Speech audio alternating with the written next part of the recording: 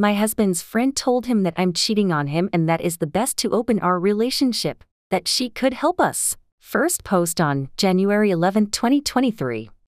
It all started a few weeks ago when we were having dinner with some friends, and one of them in particular began to joke that after 13 years together surely one of us already got bored of the other. And she said that surely the one who got bored first was me because I'm the attractive one in the relationship.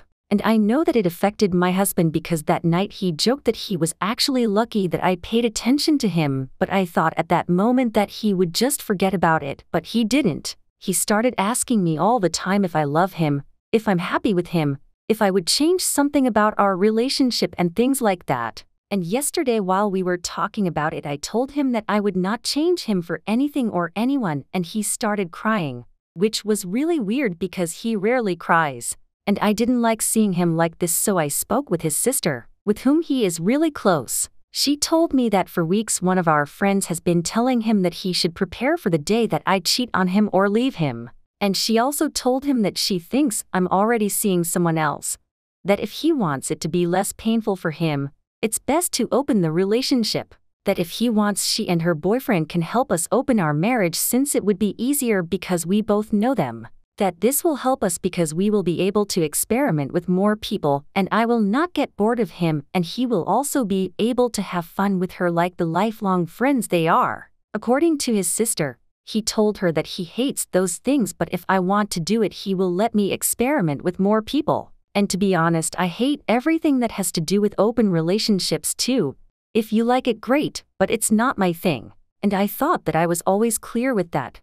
That's why I don't even know why that friend said that. She has an open relationship, but she was never one of those people who wants everyone to be like them.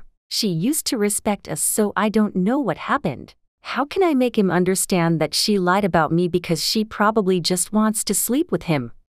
Update. January 28, 2023. I talked to my husband and he told me everything she told him. Apparently she's been telling him for months that he is not attractive enough to keep me for long, that love is not everything and that looks are important to everyone, and that people who say they don't care about beauty are lying. And that pissed me off so much because for me my husband is really beautiful and I love him more than anyone in this world. If it wasn't like that I wouldn't have been with him for 13 years and she knows that. And the worst part is that my husband believed her because she destroyed his self-esteem with all those things that are not true just because she wanted to sleep with him and one of her partners. I think she said he's in his late 40s or something, with me, or at least that's what she said. She has 2 boyfriends or whatever and one of them apparently knows me.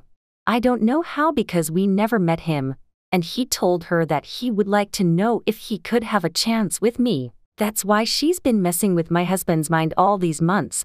That's what she told us when we confronted her. She also admitted that she likes my husband, not romantically but physically, and that's why she also wanted to convince him to sleep with her because she has liked him for years.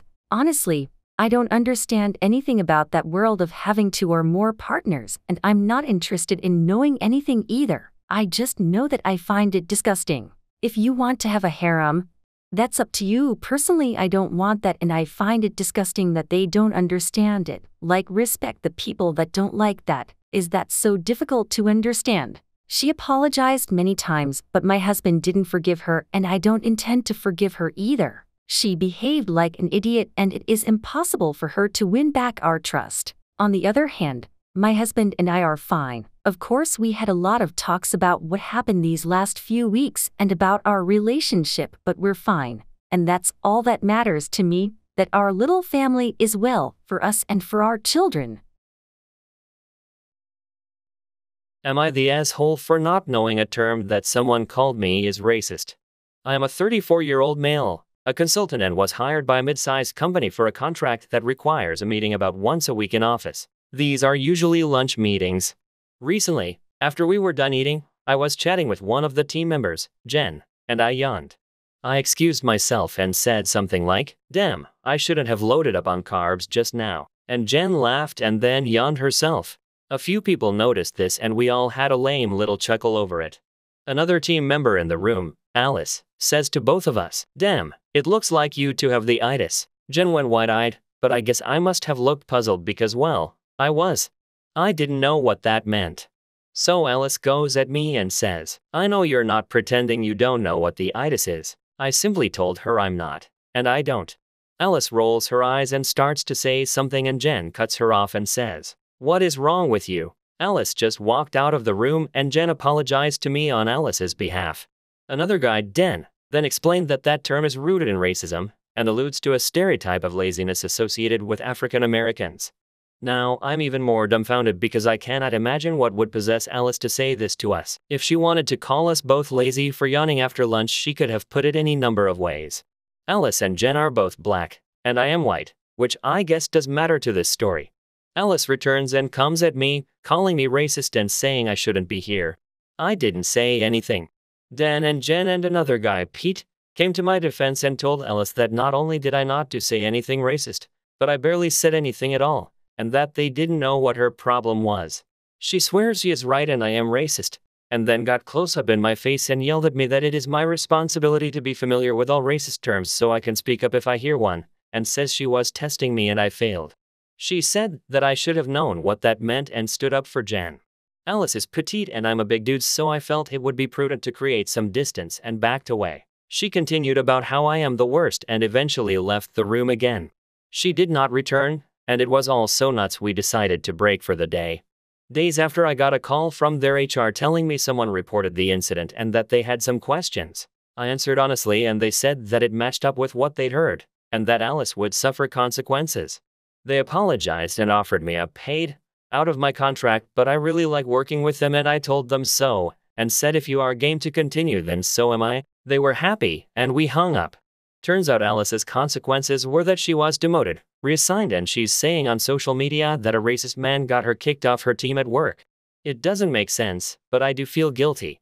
Reddit. Am I the asshole for any of this? Edit. Thank you to all who took the time to read and comment. Some clarifications. We are in the Northeast. I was born and raised here, but I don't know where the rest of them are from. If I had to guess, I would say Jen was raised here too, but I am not sure. I have no idea about Alice or the rest of them. I did not go to HR. I don't even work at their company. I'm just a consultant on a shortish term contract. I'm there once a week, max. After the day was over, I went home and didn't say anything to anyone except my own friends and family.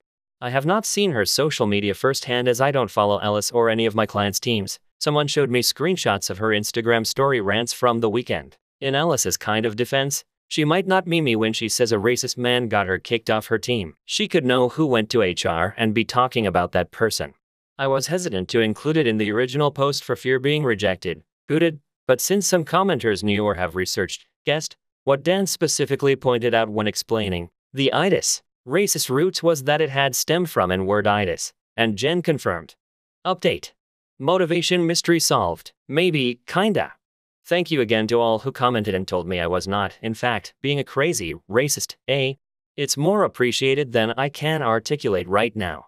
I had an off-the-record talk with the big boss last Monday and learned Alice generally behaves as if she's the boss of the entire team I'm working with. She's not, and believes she would also be in charge of this project. She was apparently stunned and subsequently furious when her boss decided to bring in a consultant to spearhead it. He actually apologized for not apprising me of that before we commenced. In my initial post, I mentioned that one of the things Alice said while yelling at me was that I shouldn't be here, which was sort of out of place, but I didn't think anything of it in the moment. Now it makes sense. I'm not going to make any assumptions or judgments as to her performance and expertise. I have no idea if she deserves the title to be in charge of the project or not. In the few meetings we had, she basically said nothing, which I took as her just being shy, quiet, whatever, but I guess it was because she hated the idea of me being there. Also, despite my having a policy not to really socialize at all with current clients' teams outside of office meetings, I ended up having a drink with both Jen and Dan the other night. I think I just really wanted to get all the way to the bottom of this and put it away for good. They confirmed Alice has generally been very bossy and acts like she's in charge, but nobody understands why, as she was the last person hired to the team. The reason Jen cut Alice off when she went to yell at me the first time was because Jen knew Alice was looking to start drama, and took Alice saying to me, "Don't pretend you don't know what the itis is," as Alice implying I am racist myself and that I was feigning ignorance about what it meant. Evidently, Alice has tried a similar brand of shit stirring before, and it pisses Jen off as Jen has worked in what she says were horrifically racist, sexist environments in the past, and this job isn't one, so she feels really sensitive to the idea of starting drama where there isn't any. The impression I get is that aside from general work annoyances, everyone really is happy there. But then again, I'm only there once a week, so WTF do I know? I have no new info on Alice. Anyway, so that's the whole story, and I guess this is all over now. Can't thank everyone enough for your thoughts and opinions. Edit. Thanks to the commenter who linked this article about the word. I don't know if every example in the article is accurate, but it helps give an understanding of this particular word. My parents don't like me having a relationship with my ex's kids. My ex and I were married for 4 years and we got divorced 2 years ago. She had 2 children from a previous relationship, a girl and a boy aged 9 and 8 when we got married. I loved them like my own and got pretty close to them in my marriage. I was the first stable father figure they had. My parents never liked my ex. They didn't like that she was older and had kids. They told me that I was young and should want to start my own family. I ignored them and married her. We got divorced because we fell out of love. Our divorce was amicable and I still talk to my ex sometimes, but I've maintained a good relationship with her children and I love them. They're 15 and 14 now and stay with me some weekends. I go to their school for their sporting events. They like me very much and my ex never objected to any of it. My parents have been grumbling about how I wasn't their father ever since I got divorced. They keep telling me that they're not my responsibility. I've started seeing someone recently and my parents told me that I should stop seeing the kids. Even a couple of my friends told me that I shouldn't be the father of my ex's children. I didn't know that having a relationship with your ex's children is looked down upon. How should I deal with this? Update. After I made the previous post, I spoke with my ex about the issue. She said that she was happy that I kept in touch with her children. She also said that her children were always eager to spend time with me and that my presence rectified her regret of not having a father to her kids. We decided I would be her children's godparent. When I told my parents about it, they were furious. I told them clearly that it was my decision, and that they had no part in it. I also told them that I would stop talking to them if they kept pushing it. My girlfriend supported my decision as well. I want to thank the person who gave me the godparent idea and all the people who replied to the previous post. Thank you.